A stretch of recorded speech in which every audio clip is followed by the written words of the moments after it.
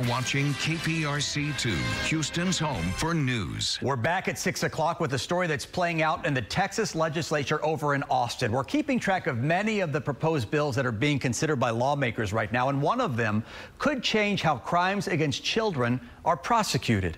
KPRC2's Rochelle Turner is live tonight. And Rochelle, you spoke with the woman who inspired House Bill 2071. Chris, good evening. House Bill 2071 would get rid of the statute limitations for rape and sexual assault victims. The woman that you're about to meet had to experience something that no one should ever have to go through.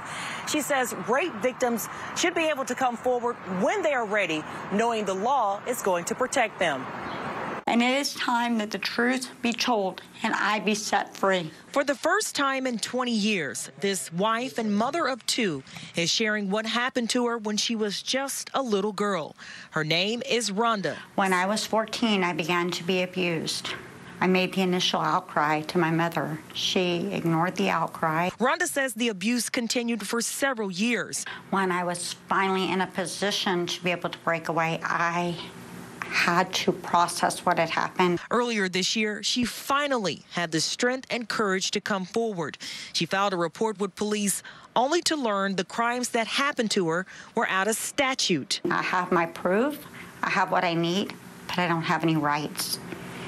And it shouldn't matter when it happened. Attorney Joe Schreiber represents Rhonda and says the statute of limitations changed over the years. The statute of limitations in a civil suit for aggravated sexual assault and aggravated rape of a child was changed in 2019 to go from 15 years to a 30-year statute of limitations. State Representative Ann Johnson, who represents District 134, is fighting for victim rights and working to pass House Bill 2071. So our bill tracks what is happening in the criminal code, which says if you're a victim of child abuse, that there's an unlimited statute of limitations.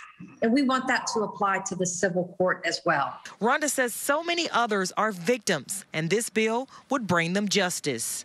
We just have to get that bill to the floor and get it passed into law.